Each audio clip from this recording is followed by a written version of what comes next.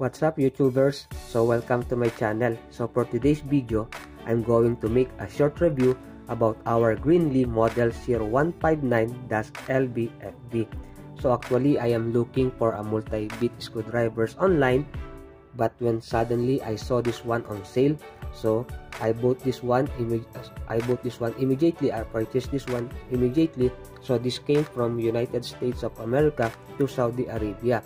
So without further ado, let's open our package to see and to make a review about our wire stripper, 11-in-1 multi-bit screwdriver, and our bottle opener from Greenlee model 0159-LBFB, a value pack tools from Greenlee. So let's start opening this one and make a review on this.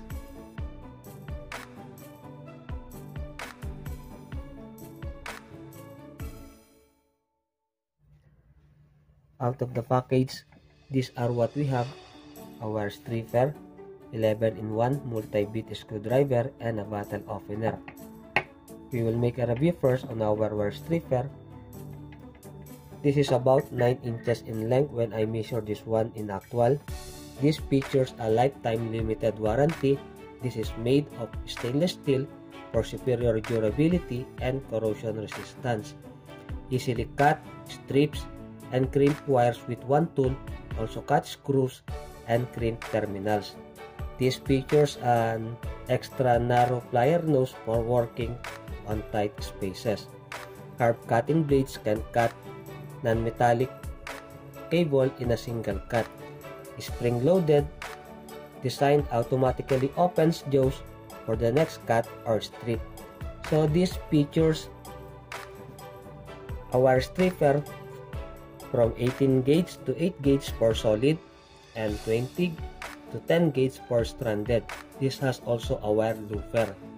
This one can cut bolts with sizes 540, 1024, 440, 1032, 832, and 632. Of course, with soft grip handles for comfort and durability.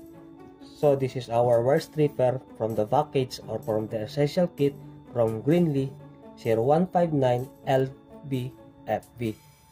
Before we proceed on making review on our multi-bit 11-in-1 screwdriver, so let's try first to use our wire stripper on cutting wires. So this is our wire stripper on cutting wires, very sharp, very good. And then we will try to remove the insulation of this wire by putting this one on AWG number 14. So we will try. So this is me removing the insulation of our wire using our wire stripper from Greenlee model 1927-SS. So we will make now a review on our multi-bit 11-in-1 screwdriver from this essential kit from Greenlee.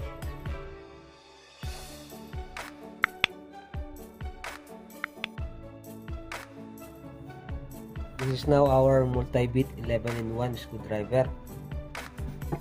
This also features a lifetime limited warranty.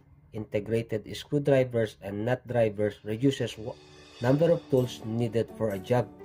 Bits are quickly and easily swiped out. Cushion grip handle for extra comfort. These are the bits of our screwdriver.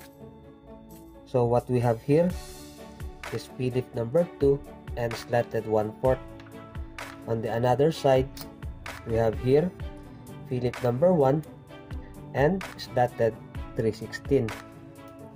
We will remove now this shank, the shank of our screwdriver. So on the another side, what we have here square number 1 and square number 2. And on the other side, we have here torch number 10 and number 15. So we have here 2, 4, 6, 8 function of this screwdriver. And then for the nut driver that we have here, this is 3/8 nut driver. On the another side, we have here 5/16. And then on the another side, on the another parts that we have here, this is for 1/4 nut driver. This is located here a total of 3 nut drivers. So these screwdrivers have a function as what we have said, or name as what we have named it, 11-in-1 screwdrivers. 2, 4, 6, 8, and 3, total of 11 functionality of this Greenlee multi-bit 11-in-1 screwdriver. So we will put it again. We will return our bits Philip and slotted on the another side. We will put it here, and then the another side also of our screwdriver, the square and the torch, and then we will put it here, and then return it on our handle, cushion grip handle. So this is our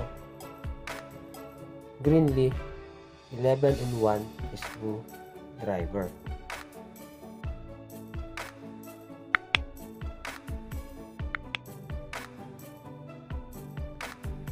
Last but not the least, on our essential kit from Greenlee model 0159-LBFB, a bottle opener with part number 9753-13C. After work, from the whole day of our work, time for refreshment, we can use this one to open a beer or a cola. So thank you for Greenlee for including this type of bottle opener on their essential kit. I hope you enjoy and you learn something from this simple review of our wire stripper, 11-in-1 multi-bit screwdriver, and a bottle opener. If you have any questions, suggestions, or comments, please write down below. Thank you guys for watching. See you on the next video, and God bless you all.